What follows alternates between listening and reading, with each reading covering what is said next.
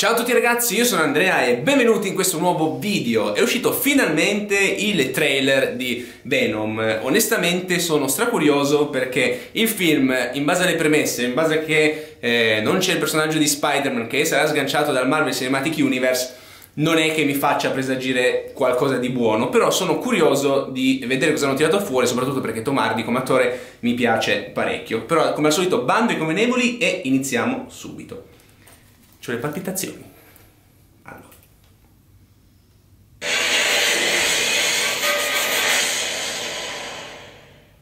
Il logo è figo.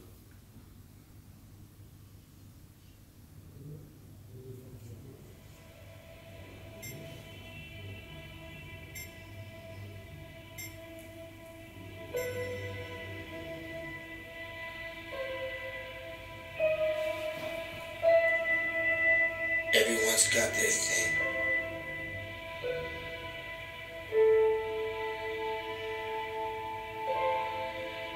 Maybe it's a breakup, a death, an accident.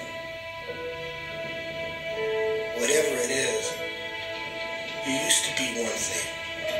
Now, you're something else.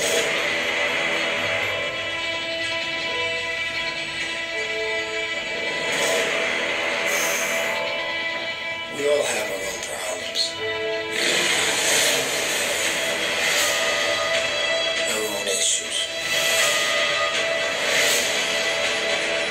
our own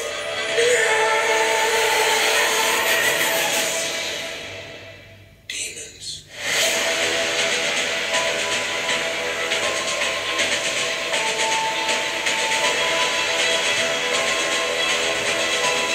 Finita così?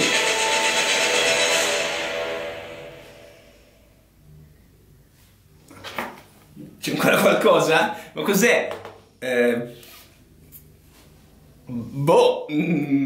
Potrebbe essere qualsiasi cosa sinceramente. A parte la scritta Venom alla fine, potrebbe essere qualsiasi cosa. Te che ne dici fuori te che omino fuori campo? Fa schifo. Ottimo, questo... Beh, fa schifo no, cioè, sembra carino, però per ora... ok, è un teaser, però non si vede... È un qualunque film con Tom Hardy.